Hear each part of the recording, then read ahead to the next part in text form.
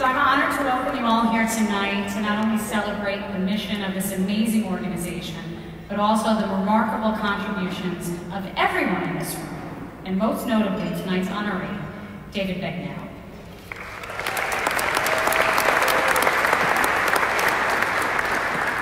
So this is always one of my favorite Tourette Association events of the year. We have some others, and you can learn about them by visiting Tourette.org if you want. This is always my favorite one, because it brings together so many of our loyal supporters, our youth ambassadors, our families, and it brings us together in one room, which really reminds us that we're not alone. And that's really what the Tourette Association is all about. It reminds people that they're not alone in their journey toward a diagnosis of Tourette syndrome or an effective treatment. Not alone in their effort to explain to their teacher why they just can't stop doing that. Not alone in thinking that yet another trip to the allergist or the ENT is going to stop those sniffles or those throat clears. How many people in the room understand what I'm talking about? Show of hands. Thank you. So, and the other thing that we really do is we show that people are not alone and at times feeling completely alone. Now, I said this was a celebration, and of course I mean what I say and I say what I mean, and my staff knows that all too well. So let me give you some things to cheer about.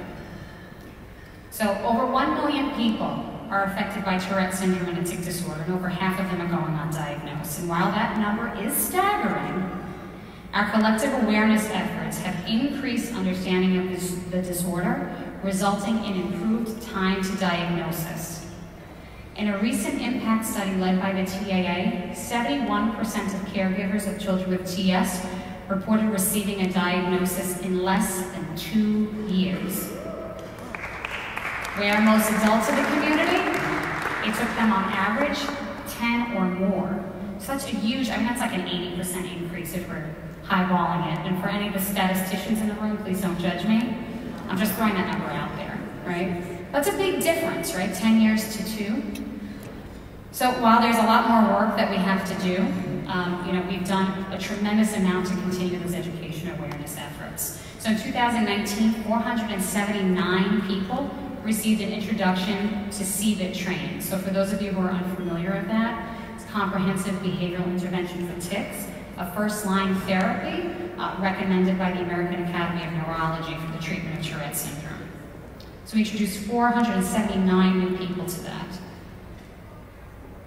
And we also did, 6,010 people took advantage of family and community-based education programming, and 1,700 education professionals attended our education presentations. 116 youth ambassadors, and I know we have a few in the room, so raise your hand if you're a youth ambassador if you're here tonight.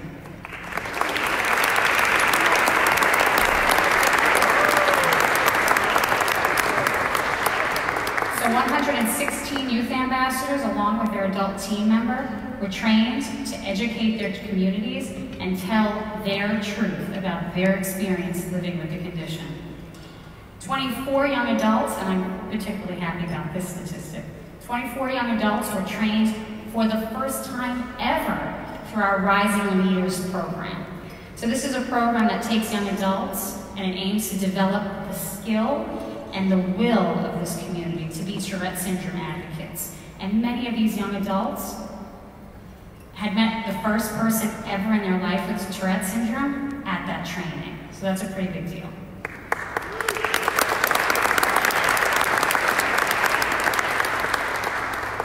And we've also added 13 new support groups across the country, which brings us to over 100 support groups and chapters throughout the nation.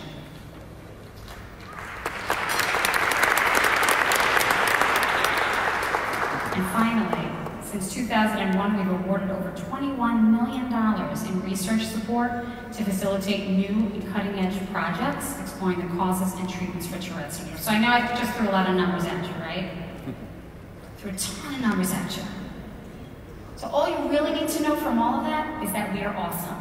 We are doing a fantastic job with your dollars. We are making of dollars work for families and individuals who need the support, people who are not getting the support from any other organization in the entire country. We're it, my friends, and we are killing it. But we can only do it with your support. None of this would be possible without the most important people in this room, that's you.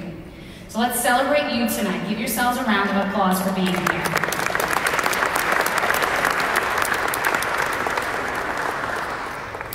Now, I'd really like to introduce somebody who has made innumerable contributions to the Tourette Association of America.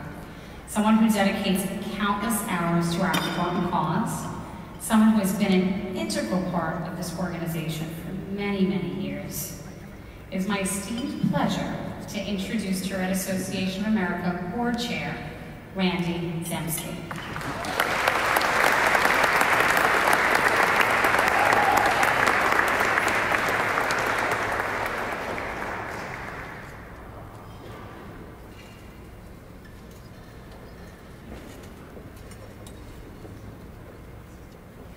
Thank you, Amanda. You rock. Welcome to the 2019 Tourette Association of America Gala.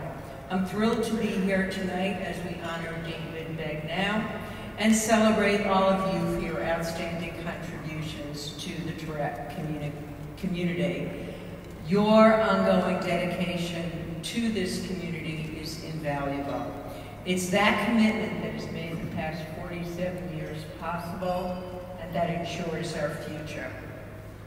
The Tourette Association really does improve the lives of people and families with Tourette syndrome or other tic disorders.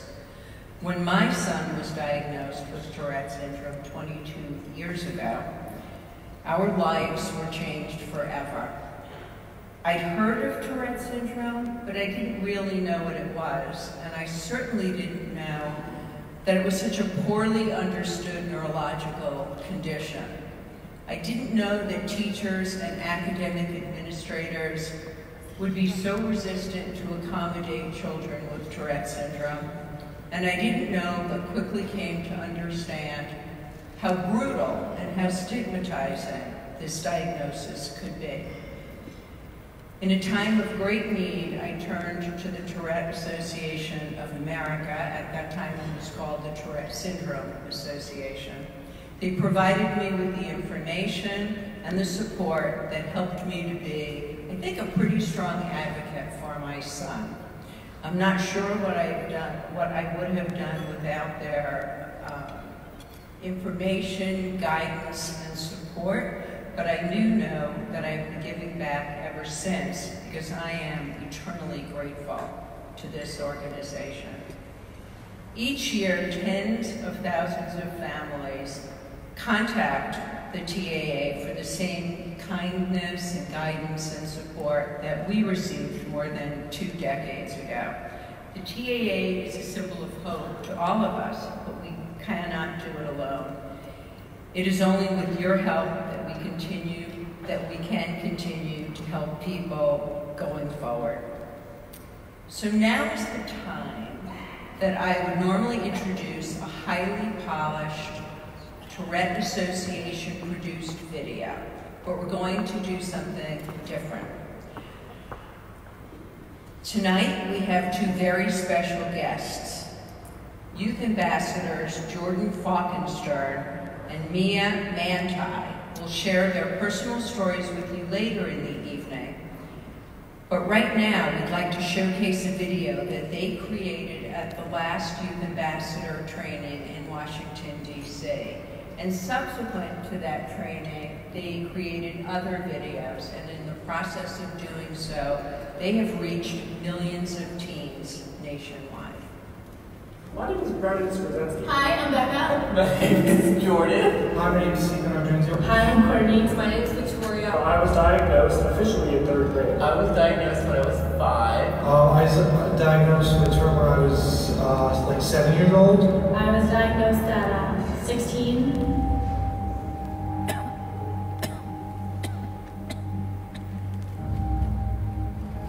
So I was diagnosed officially in 3rd grade.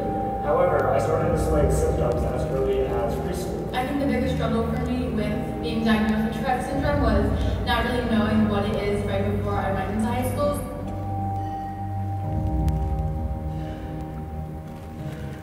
Bullying is really bad. Well, it was really bad in middle school. To have a learning disability, it's really hard. It can be embarrassing at times being taken out of your classroom and having to be put in a separate area, and you're kind of pointed out that there is something different about you, which is hard to deal with. It's been pretty rough. My tics have always kind of been bad. They've always been noticeable. It kind of been hard, especially in high school, to actually even attend class just because of how constant they were, how hard they were physically. It'd be hard. People stare, and they can make fun of you. I would get a fire siren or an owl. So I was sitting in class and you'd hear, "Ooh," that was me.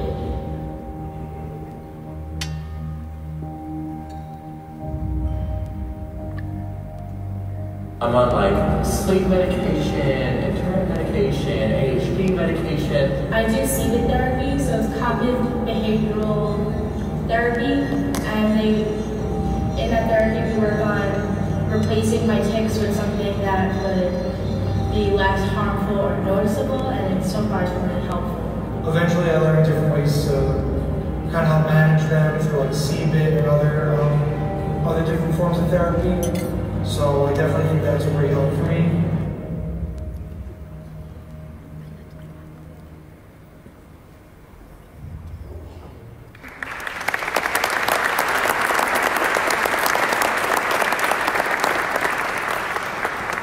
Mia and Jordan, you are why we do what we do. That was fabulous.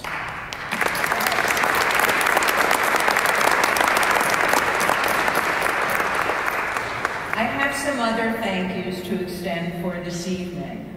First, our event committee, who worked so hard to make tonight's event come alive. Will members of the event committee please stand? Irene Corey, Jean Ganussi, Diane and Gala, Christy Mazzarisi, Kyle O'Keefe, Rebecca Carlin, and Kristen Schoenhauer.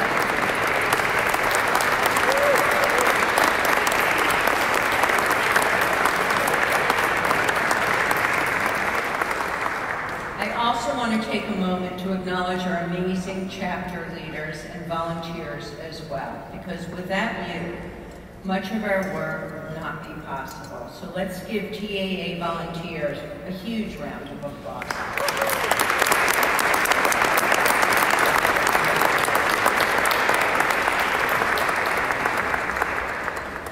Finally, I want to give a thank you to my fellow board members who worked so hard throughout the year to help the Tourette Association achieve its mission. As I call your name, please stand. Azad Anand, Steve Barrett, Sue Corey, Alice Kane, Cindy Kurtz, Monty Redmond,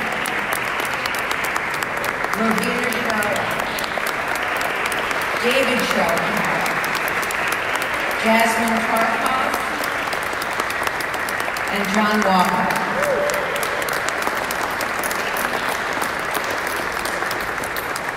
And last, but certainly not least, it's my honor to welcome to the stage my friend and former TAA board chair, Michael Wolf. Michael and his wife, Polly Draper, have been involved with the Tourette Association for many years and have been tremendous supporters of our work. But tonight you are all in for a huge treat, because as you are about to hear, Michael is an amazing jazz pianist. So without further ado, the Michael Wolf Trio.